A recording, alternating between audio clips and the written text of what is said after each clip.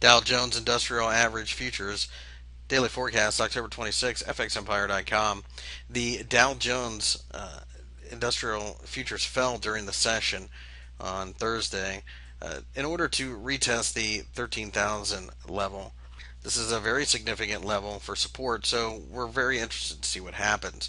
If we manage to break the top of the doji that was formed for the session on Thursday, we figure that we go higher, probably to reconsolidate above as we had been doing before.